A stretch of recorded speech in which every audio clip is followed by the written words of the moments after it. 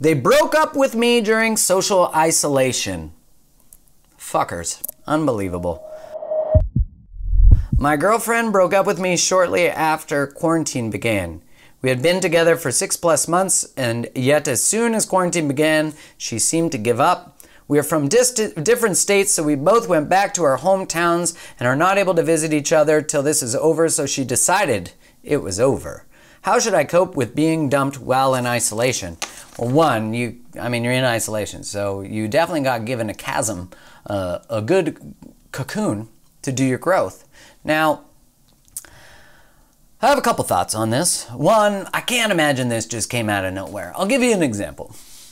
In Vancouver, when COVID came, it was about a week into COVID, and one of my favorite businesses closed.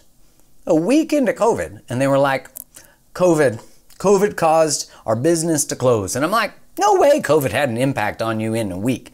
You were waiting to close, and then COVID came, and then you're like, well, I can just blame COVID, so this is great.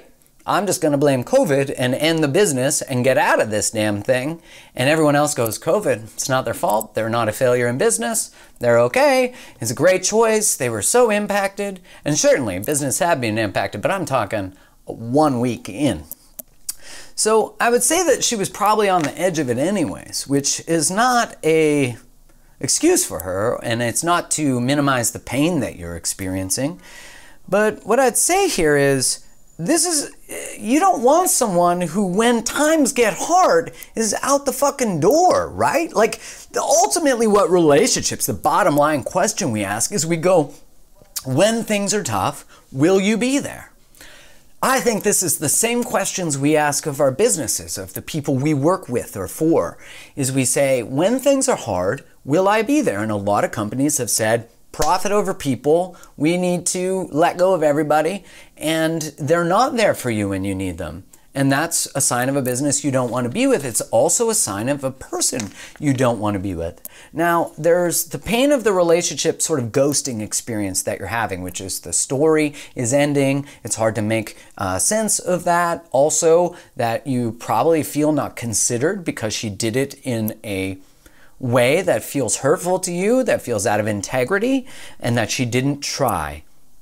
But you know, that perspective is also missing, that the relationship might have not been what you wanted, that in her giving up, she freed you from mediocrity. This relationship, if had continued, she would have been pretending she wanted to be in it, and you don't want to be with someone who doesn't fight your fight too.